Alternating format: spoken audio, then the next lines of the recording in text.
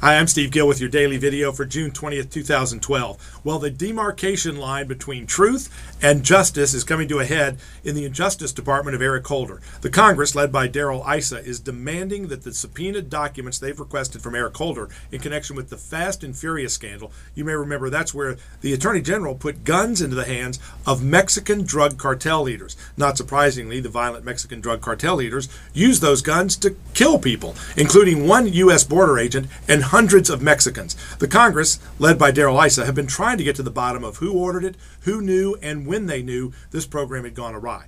Now, the Attorney General has testified under oath before Congress that he didn't know anything about it. Then he testified that he learned about it a few weeks before his testimony. Then he backed it up to a few months when documents revealed that. And now they're literally hiding thousands of pages of documents from Congress that might reveal when Eric Holder knew about this scheme and whether or not he has committed perjury in his testimony before Congress. Now, the Congress is demanding documents. They have threatened to subpoena even more documents and hold the Attorney General in contempt if he doesn't provide the documents as part of the oversight responsibility of the Congress. Well, now the President of the United States has weighed in and exerted executive privilege, claiming that the documents can't be provided because they're part of the executive branch of the government and due to a privilege that is normally afforded to Secretary of Defense type documents, to security, international security, military documents, not covering up for a perjurous, lying Attorney General. This thing's going to come to a head in the courts, and the sooner the better. Eric Holder ought to be being let out in handcuffs,